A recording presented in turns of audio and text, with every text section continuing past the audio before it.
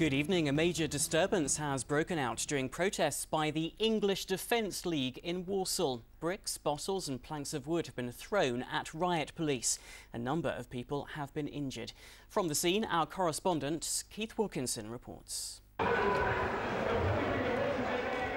After a largely peaceful protest, trouble broke out very quickly.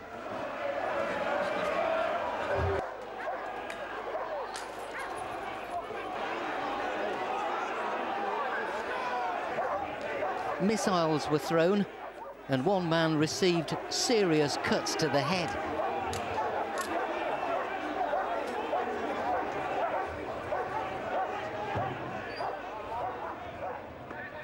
A lot of bricks have been thrown over here towards the police, and not long ago we saw a piece of wood like this one being hurled through the air, striking a police officer and knocking him to the ground.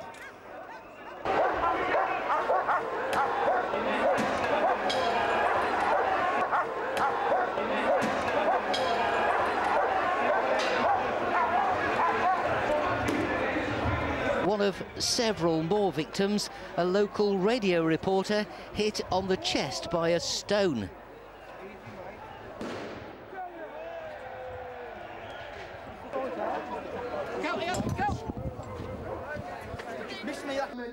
A counter-demonstration was held against the EDL, also in Walsall.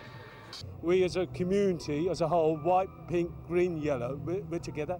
We're not wanted. That's what we come here to say. You're not wanted in Walsall. We're a unified community and we don't need them here in Walsall. Simple as, you're not welcome. The EDL claimed Islamic extremists are causing a breakdown of social cohesion. Wherever there is a heavy influence from the Islamic communities, the radicals, wherever they've got their fingers in, the pies in the councils, the leftists, they've got a different agenda, they're in bed with the radicals, they're pandering for the bloc vote, that's all it is. Trouble later spread to other parts of the town centre, and riot police were involved in several skirmishes in side streets. Keith Wilkinson, Central News.